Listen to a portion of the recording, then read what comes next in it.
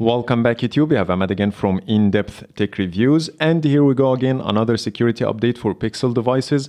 And I have here my Pixel 4 XL with March security update, and it seems like Google is very busy these days, releasing a lot of new features along with Android 11 developer previews. So let's see what's new in March security update for Pixel devices. But before getting started, let's make sure to subscribe and hit the bell icon to get notified every time I post a new video. So let's jump in.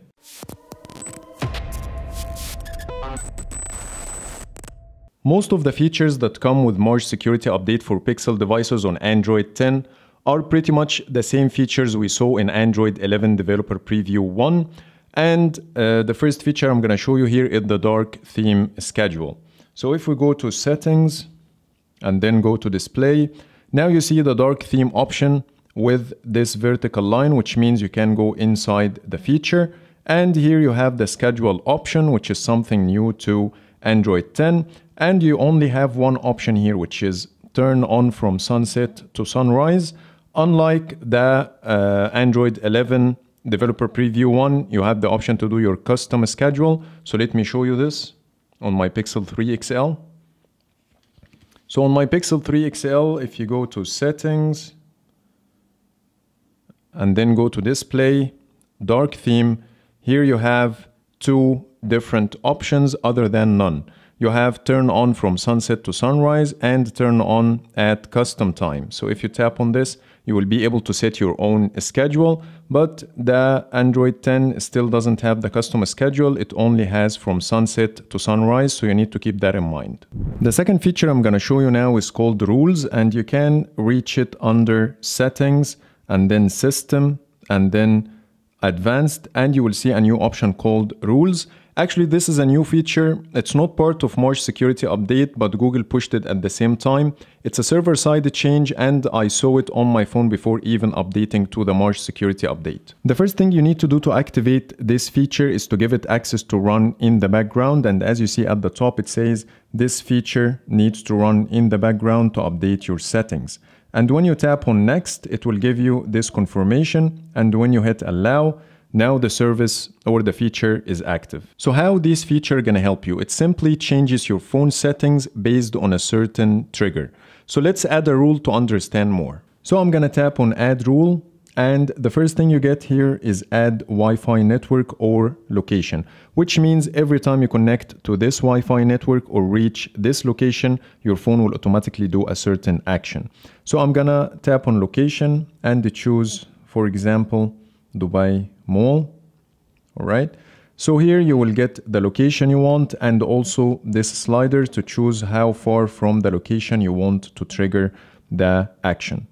So I'm going to keep it as small as I can, 80 meters diameter, and I'm going to tap on confirm. After adding the location, now I can choose from 4 different actions, either to turn on do not disturb, set the phone to silent, set the phone to vibrate, or set the phone to ring. So as you see, the list of actions is pretty limited now, only 4 different actions to choose from, and I hope Google will increase the number of actions in the future. But still, it's a helpful feature, and the first thing that came up to my mind, I'm gonna use it to set my phone to vibrate when I'm at work. Because I don't want my phone to ring in a meeting or something, so that will be easier for me. I don't need to memorize putting my phone to vibrate or to silent mode every time I go to work. So let's continue adding the rule, and I'm gonna choose here set phone to vibrate. And there is another option here called send notification when rule takes effect. This option simply will notify you every time a rule gets applied on your phone, and I think I'm gonna use it because it's gonna confirm to me that the rule I've set has been applied successfully on my phone. So after finishing all the things you want, just tap on add at the bottom right corner, and the rule will appear here in the list of rules you have, and you can either delete it straight away or you can simply tap on it to edit it in the future. So that's pretty much it with the rules. Let's check the next feature. Another feature exclusive to the Pixel 4 that we saw in the developer preview 1 of Android 11, which is under motion sense. Now you have the option to pause music by doing this gesture. So for example, if I turn that on and play some music, let's say So here I have a music playing, and here I'm pausing the music, and here I'm playing, here I'm pausing, and it works pretty well. Another feature that we saw in Android 11 Developer Preview 1 that I got with this March security update is under display on the Pixel 4 only. If you go to advanced and scroll down to the bottom, you have here a new option called increase touch sensitivity.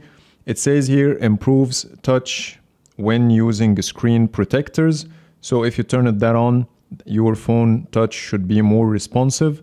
So I'm gonna give that a try and see if it makes a difference or not. Another change here in the location permissions. So I turned off the location permission for my camera to show you how the location permission is now different. You have different choices. So if you go to settings and activate the location, now you have three options, either to allow only while using the app, deny, or deny and don't ask again. So this is a new option I didn't see before. So if I hit deny and don't ask again, so it will not turn on. So every time I try to turn on save location in my camera, it will not allow me to do so. So to solve this issue, you just need to go to settings one more time and then go to location, app permissions, and activate the camera yourself.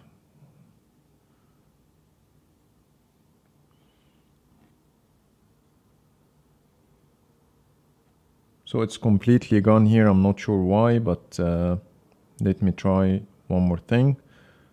So let me try to go to the app itself, the camera and permission, and I need to activate it from the apps and notifications to be able to reactivate my location permission one more time for the camera.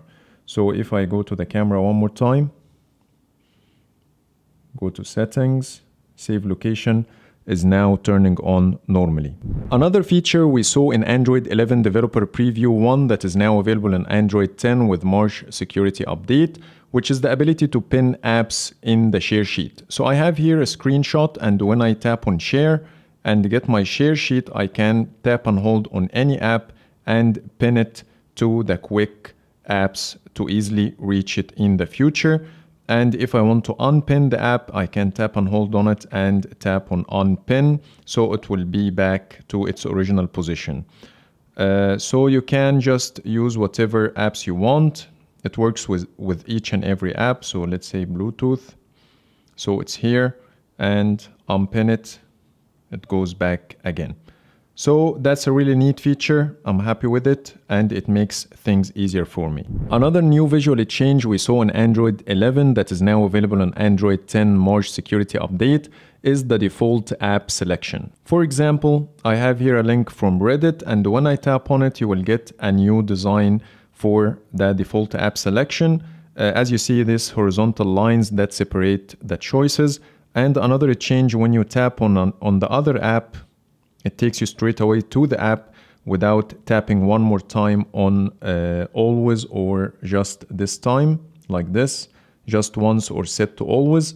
But when you tap on the other app, it will simply take you straight away to the app without tapping twice. There are also a lot of fixes and improvements for all Pixel models, starting from the Pixel 2 up to the Pixel 4, and you can see them now on the screen. Also, I'm gonna leave the link in the description for the full list of fixes and improvements, so you can check them yourself and see if your issue is now fixed. One of those improvements that I noticed straight away after installing March security update is the app switcher animation. It's now a lot better than before. You see, it's a lot more smoother, and it doesn't do any kind of glitches or any hookups when you switch between apps.